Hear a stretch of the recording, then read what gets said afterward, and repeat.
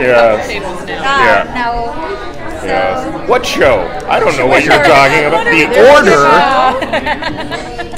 I don't know. I haven't heard about this show. Oh, I heard about it. I heard it was amazing. Oh, I better check it cool. out. I do enjoy it quite a bit. Oh, Check it out, yeah. Yeah, all right. I'll give it a try. Alright, so, however vaguely you want to give us this answer, what can we expect from season 2? Horror and hilarity. More horror. And horror, hilarity. more hilarity. I think the world opens up, both for the Knights and for the Order, as they start to, for the audience, we start to see like how these secret societies exist in a bigger environment than just the university campus. Can I say that? Yeah. All right. You can say it. You said it. So, Should I have said it? You're adding another member to the Wolfpack, the Knights of St. Paul. Who told you that? Supposedly, I'm not saying who said it or anything. I'm just going to say that I might have heard it from somebody that you might be adding another wolf. We're considering our options on that for sure. I mean, who wouldn't want to be a wolf? Apparently everybody is on the table except for all the old dudes. Oh, I want to be a werewolf. In my day, you transformed and ate meat, and you liked it. So we kind of thought a little bit from the scene that you guys read about how the pack kind of gets back together.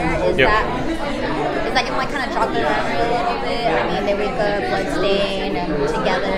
Yeah. No memory potion or anything yet. But so like wolves, do they have like heightened senses or like sort of like they have faster healing times? Will their memory kind of heal faster and will they get it back? This sounds like a pitch. It totally sounds like a pitch. I think this cool, is a great idea. Yeah. Give me my Venmo. Yeah. You guys think that's kind of what's going to happen? It might now. I'm going to need you to sign a waiver. Keep that in mind. Yeah. And I'm going to say I did that.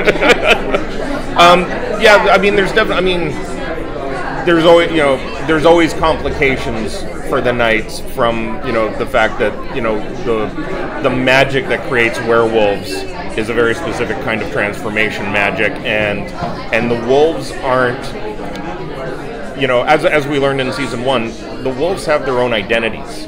Like those hides have their own, histories and personalities, and it's in terms of the relationship between, like Jack and Silverback, it's almost more of a, in some ways it's almost more like a firestorm kind of relationship where there's two personalities existing in the same body. Without talking directly about the memory, I mean the fact that Jack has now got Midnight as his high is going to be part of what we'll see in season 2. Yeah. How will that affect the Jack we know? Yeah. Do you know when we can expect season 2? Yeah, we totally know. 10 episodes. We're another 10, and we're starting shooting 4 months later. Like we started The Room 4 months later than when we started season 1. We started season 1 in January. We started season 2 in April. And so we're on a, what we're trying to do is find a way to compress, not production itself, but our post model so that we can keep as close to our original March release as possible. But it's always up in the air, and we haven't locked down an actual quarter yet. When it comes to doing things like Netflix like this, is it like writing for a traditional TV show, or is it more like writing an extended movie? It's more like an extended movie. It's also like what we do is because we write two-parters, I actually like to think of it as we're doing 5 movies a season. That are very tightly wound together into a sort of bigger arc story.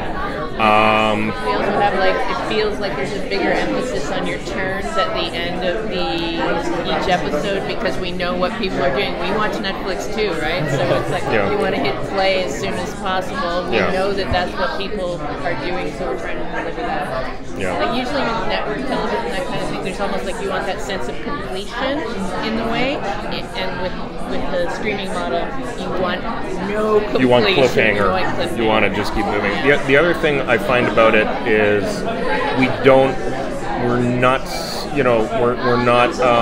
encumbered by commercial breaks at all, and that makes, so we're not thinking about this as a tease in 6 acts, and how are we going to find all of, these story turns, to take us there. We break the show more like if anything, it's more like a tease in 3 acts, and that gives us a lot more latitude to spend just developing characters, because we're not looking for that, got to have a dun-dun-dun moment to get to commercial break so that everybody will come back after the Pepsi ad. So Netflix is kind of notorious for canceling shows. How do we ensure a season 3? Watch it. Don't promo you. I want to help promo.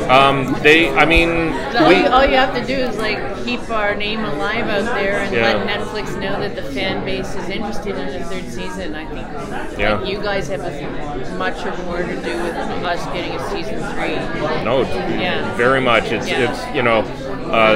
it'll be the audience reaction when the season pops up. It'll be the critics' reaction to the season. We're definitely we're hoping we're writing more of the same of what everybody loved about season 1 and going a bit bigger. Giving a little more. We're not. We're definitely not turning a corner and all of a sudden they're driving around in a bus doing musical numbers. Kind of thing. Okay. That might be season 3. Well, before you guys leave, so the people that we see in the collective unconscious, since Jack was sort of able to get out of it, are the people that died going to be able to get out of that, or are they dead? People that are dead, but in a world of magic, you might be able to resurrect somebody. Thank you, guys. Thank you.